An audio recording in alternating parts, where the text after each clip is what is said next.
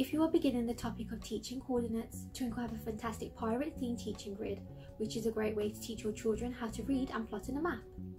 These fun differentiated worksheets are great to teach your children how to identify and plot grid references on a map.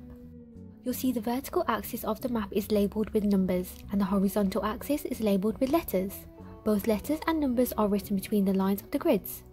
To use this activity, children need to find the horizontal axis point and then find the vertical axis point and read or plot where they meet. This task involves a range of fun activities. Children must find which object is at each grid reference, write the grid reference of the items on the map, and plot grid references using a cross. This is a great activity for children when reading maps either in maths or geography, as they can become confident with reading and plotting coordinates on a map.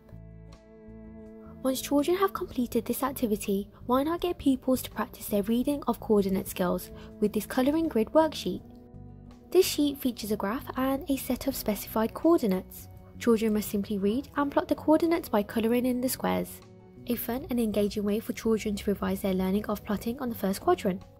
Or you could even get children to create their own pirate map, magpieing ideas from the activity.